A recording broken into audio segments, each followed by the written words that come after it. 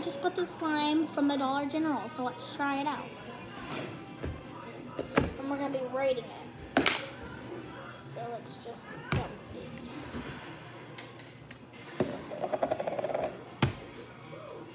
So I guess it's a jiggly slime. And by the way, don't mind the noise in the background. Yeah. Don't mind the noise in the background. So, I don't really like jiggly slime, in my opinion. I just don't think it's fun because when you squeeze it, it just comes right out of your hand, and I don't like it. And it just sticks to your hand, but it don't stick to nothing else. And that's what makes it boring. Let's keep watching. So, I got this so I can rate it and tell you if it's worth it or not. If you like jiggly slime, yes, it's worth it.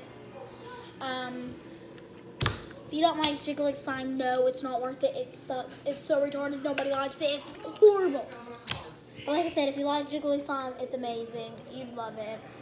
And yeah, the only thing I like about this is that when you pull it over, it's clear. And it just looks so nice because it has it's gold and it has glitter, and I think that's what makes it look so nice. But you can't tap it. When you tap it, your hands don't go through it. You can see how clear it is right there. So that's when it goes through, and then this is clear because it won't go poke through.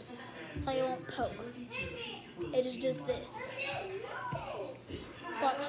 So normally my hands would come back out not wet if it's not jiggly and will pop. So just wait. And now we're ready. Because I don't even know why that was satisfying. I don't even know why it's like this. So yeah. In my personal opinion,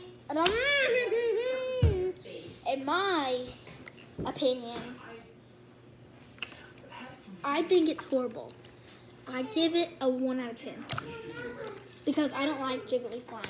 But if you do like jiggly slime, it's a 10 out of 10. So yeah, for me it ain't worth it for $5. So yeah.